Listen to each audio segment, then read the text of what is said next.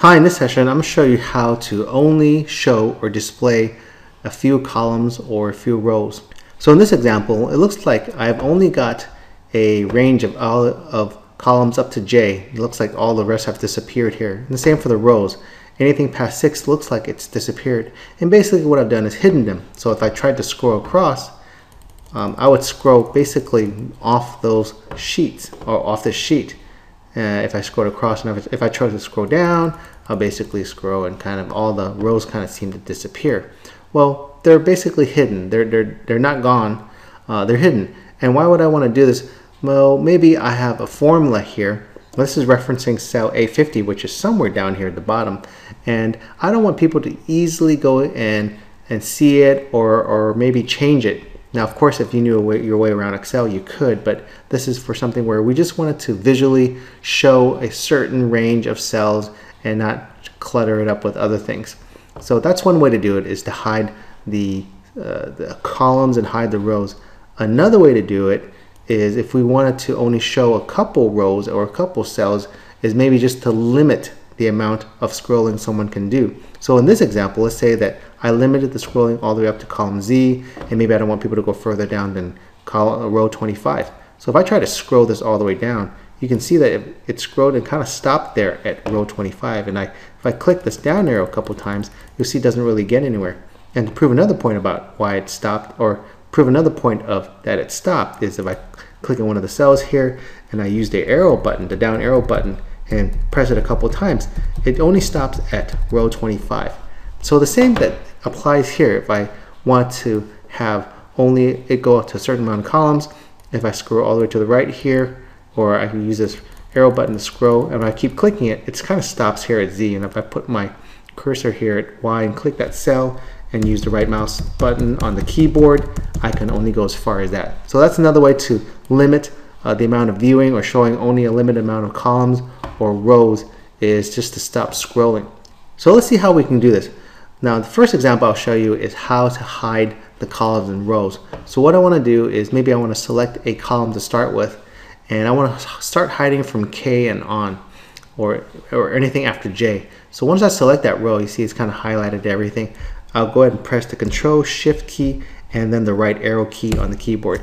And now it's selected all the columns all the way to the last column that you can show in Excel. I'm going to right click that. It's still all selected. I'm going to right click it and select the hide. Now I've hidden it. Now you can't really see it anymore. It was basically hidden. Now I can do the same thing for the rows. And what I want to do first is, maybe I want to change this commission thing. A50, I want to go ahead and go down. Let me go ahead and scroll down to A50 and maybe add something there, right? Let me add maybe add 20%, or maybe 15%.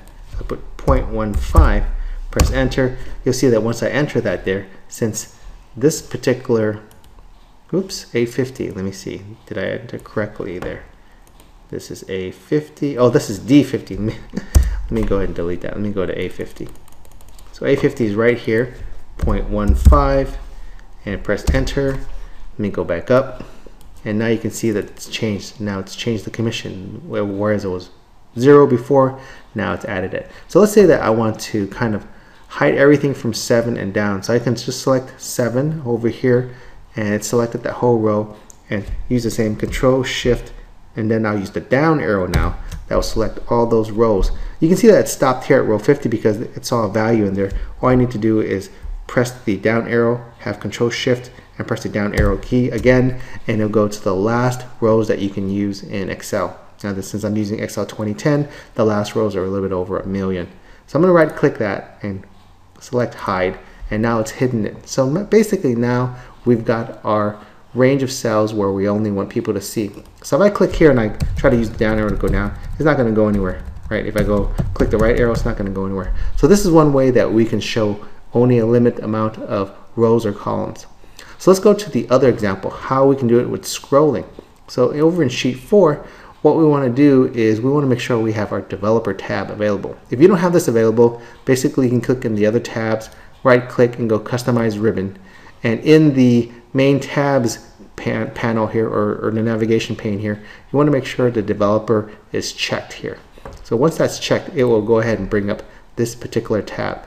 And in this tab, we want to go to the Visual Basic command icon there. And once we click on that, we want to make sure we have our properties window available. If it's not available, you see I just closed it. You can go up there, up to view, and view the properties window, or just press F4. Now what we want to do is make sure that we want to set the scrolling feature available, or the parameter for the sheet we want. So I was in sheet 4, so if I select that, you'll see now it's kind of populated here. You see the drop down here that shows sheet 4 is the only one selected. So what I want to do is I want to go to where it says scroll area. Now let me go ahead and close this. Let's say that I only want people to scroll up to Z, and I want people only to scroll up to row 25. So keeping that in mind, let me go back into the Visual Basic window here, and we see our property sheet for 4. Let's say we want people to only scroll from A1, that's the starting cell, and we want them to go as far as column Z and as far as row 25.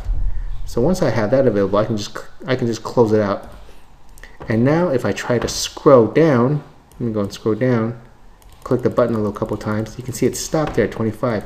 If I click on that cell and use the down arrow key and press it a couple times, it stopped there. Same thing's going to happen with the columns. If I scroll all the way over to the right and kind of click the arrow button, and you can see it kind of stopped there. If I press into the Y cell here and press the arrow button, the right arrow button on the keyboard a couple of times, you can see that it's kind of stopped. So that is the other way to kind of limit or show only a couple rows or a couple columns that you want to be able to view. So that's another way to stop people from scrolling down. So now you can see that I did it before I could actually enter something in that cell. Oh, darn.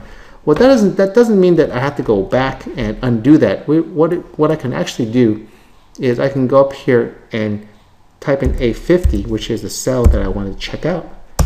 Now it's going to show in the name box that I'm in that cell, and all I need to do is in the formula bar type in a value. So let's say 10%. And I press enter. You'll notice that it's entered 10% in that cell A50. So now it's completed the calculation here. So let's go back to sheet 3. Let's say that you want to kind of change it. You want to unhide it. So how do we do that? So basically it's the same thing. We'll select that, and we can kind of pretend that we're going to left select and kind of go over to the right and pretend that we selected all the cells, all the column cells here, and right click it and then select the unhide, and we've unhidden it. So we're going to do the same here. We can kind of select, or we can just choose the last 2 rows. We can do the same here.